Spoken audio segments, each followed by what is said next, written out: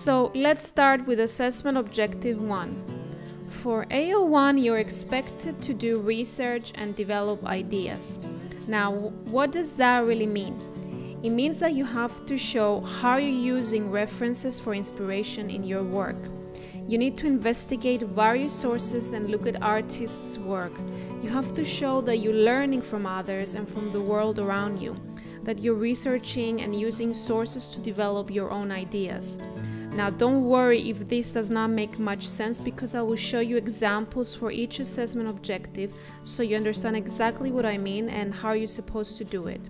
So let's have a look. An example on how you can get started to develop ideas is by collecting various images of interest that you can search on the internet and create inspiration pages or mood boards on the theme. Mood boards are a visual guide and are a great source of inspiration, especially when you don't know where to start.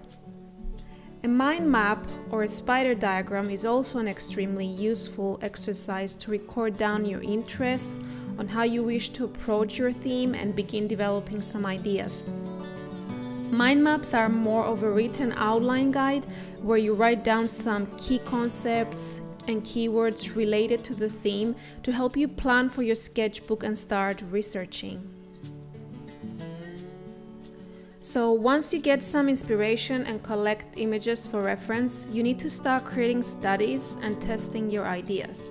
So for example, here the student has collected various images relating to bizarre portraits, and she begins to test her own ideas with different materials and techniques by making studies and creating her own version of a bizarre portrait. Here are more examples on studies that show how you develop your ideas. So for example, here you can see that the student has created a series of the same portrait and tested different materials, colors and techniques to develop her ideas and see what works best. This next example shows how the student is investigating the concept of flight, feathers and wings. So he does some research and collects some information, images on this topic, and also creates mini studies that show some development. As you see here, he creates a series of small studies of the bird's flight. He does not just draw one bird and that's it.